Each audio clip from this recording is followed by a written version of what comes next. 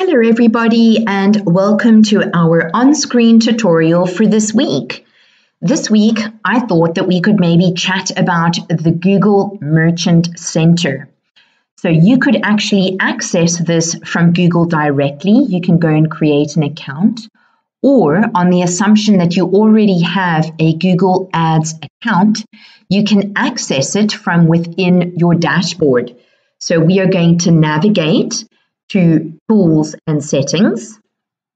And then here underneath within the Setup menu, we have Google Merchant Center. So I'm going to open that up. And here we are.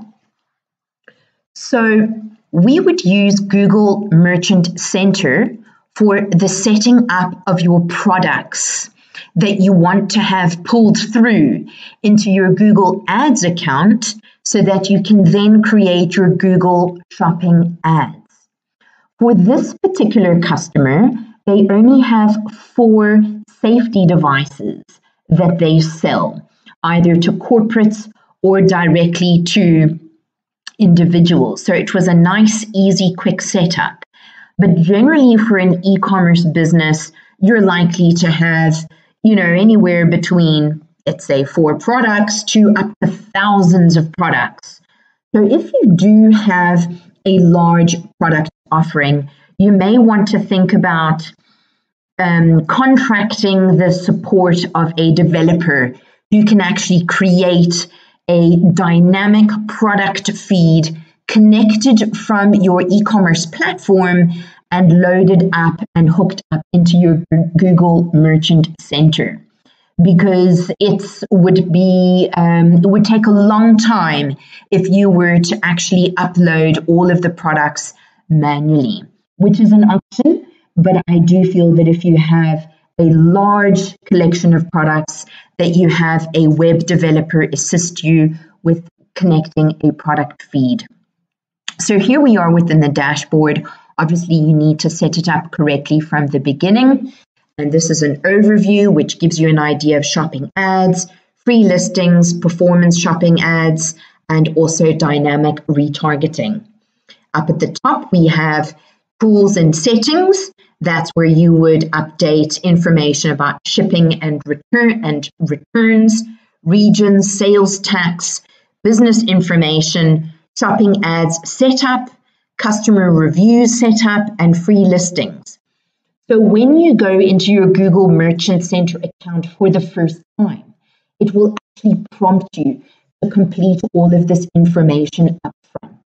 And obviously, as information changes or becomes more relevant than other parts of the information already included, you can go back into this Tools menu and change accordingly. This is where your web developer would focus on the API, the product feed, etc. And then you would also maybe have some information within linked accounts, account access. You would have to add your web developer in there, and just some basic setup information. You can open up all of these menu items and just follow the prompts from start to end. Quite interesting. They have this shopping ads setup. Just open it up and you can update all of that there about review policies, product and business information, shopping ad status. It also interested me as well that they have this incredible option here for the customer reviews setup. Now, when you are looking at shopping ads on Google, some of them have star ratings and others do not. So this is where you could also ask your developer to assist you by adding scripting to the checkout pages. You can then capture the customer's reviews of the products, which once completed will pull through and display with your Google Shopping ads. And remember that customers want to hear what other customers are saying about your products, not necessarily what you are saying about your product. So if they see customer reviews on display with your product ads, then your ads are likely to get a click first and potentially a purchase over and above everybody else's. So it would be a good idea to set up the customer reviews section, which includes some scripting that needs to be added to the checkout pages of your website. And if you cannot do it, please contract a web developer to assist you. Here, let's go to the most important section, which is for products.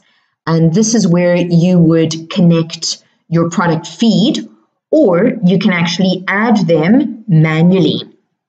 So with this particular customer, they only had 4 products. We still have 2 accessories to add, but essentially what was wonderful is that we only had 4 to add to this. So I was able to do it manually without having to ask a web developer to assist.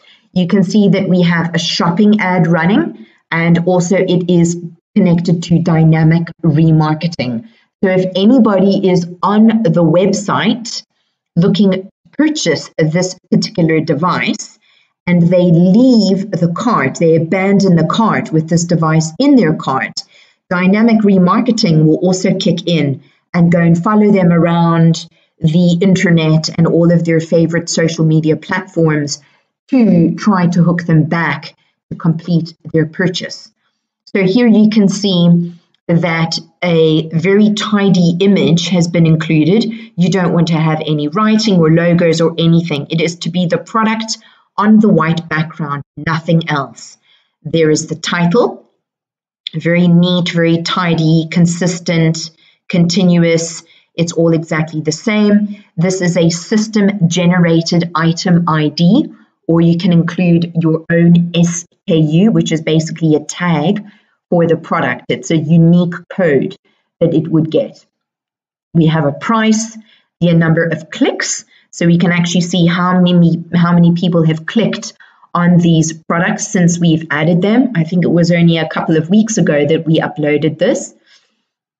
We have the country of sale. We are focusing predominantly on SA, and the source is the Merchant Center, and there's the program. And this is just a little example of how it would look if you were to add a new product. So we're just going into that dashboard view now. So here it is, very straightforward, simple to complete. You just need to look through every single field to see if it's applicable. And if you're unsure, you'll see that there's a little question mark pop out that will give you specific information on what you need to complete, or if it is optional, etc. Here you would upload the image, or you would browse to the website to go and extract it from there. Pricing, detailed information, shipping, etc., etc. Very, very straightforward, simple to do. You just need to make some time to go in and familiarize yourself with the dashboard. And then we go down to feeds. That is where your feed would be connected. There is the feed, or you would ask your web developer to upload a feed within here. So it's a fairly straightforward dashboard. It doesn't seem too difficult to use. It just requires a little bit of time to go in there and familiarize yourself. Here we actually have the budget per day, and we have some analytics coming through as well, some best sellers. It will all be in there when the information updates. I quite like this area at the end where it shows you about product listings, shopping ads, dynamic remarketing, promotions, free local product listing, customer reviews. And these are all the different programs that you can hook your shopping feed up into. So it's quite nice to go and see all the extra areas where you can get your products to display as well. So that's it for our walkthrough tutorial for this week. I hope you have found it helpful, and I hope that you will make time as an e-commerce merchant to go and create your Google Merchant Center account, link it to your Google Ads account, and start importing your products either manually or by a product feed into Google Merchant Center so that you can get started with a Google Shopping ad. Thank you for joining us this week. Take care, and we will see you next week. Bye-bye.